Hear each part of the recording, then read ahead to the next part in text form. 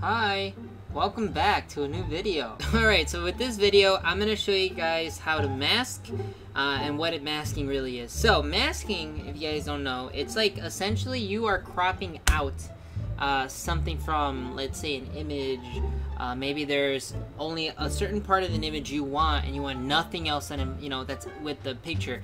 So, for example, let's say right here in my intro, right? I was like, shit, I really want only my CivilSpider icon. Like, that's the only thing I want. So that's where masking would come in handy, right? Okay, so here's what you're gonna do. First, you have to create another video track because you have to layer it on top of that picture. So essentially think of it as you have a picture and a picture, right? So layering means that whatever over here on the left side where these tracks are, whatever is on top of the other one, that's layering. So basically the top will it will cover up the one under it, essentially, right? So I'll show you guys as we go on what I mean by that. So let's say I wanted to do the masking, I only want that image. So what you're gonna do is you're gonna create another video track. Now there's two ways to do that. Two ways. One is you right click where the video track already exists, right? So this is a video track, you right click, and then you're gonna click right there, insert video track. Boom. Now, let's say that you're badass and you already know the shortcuts like I do. All you gotta do is click Control, Shift, and Q, and there you go. You got another video track.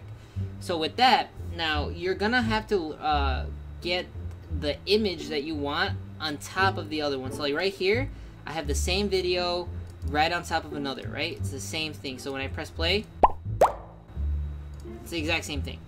So now this is where we're gonna start masking. So what you're gonna do to mask is you're gonna go to the Events, Pan, and Crop section, okay? So click on that, and then now what you're gonna do is right here in the bottom, right under the position, you see where it says mask, right?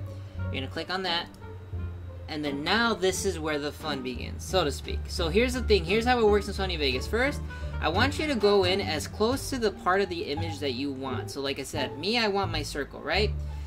So what I can do is, there's a couple ways, but like, let's say that your picture requires a lot of like moving, like it's like not a very common shape. Then what you would do is you go over here and you click on the Anchor Creation tool, or just the shortcut is D. So what you do is once you have that pen, start planning your points. Start circling, drawing out, outlining, whatever it is that you want from this image. Okay, so now that you're done, as you can notice, or as you can see, sorry, it darkened out the outside of my image, right? And then only the center is lighter, it's brighter.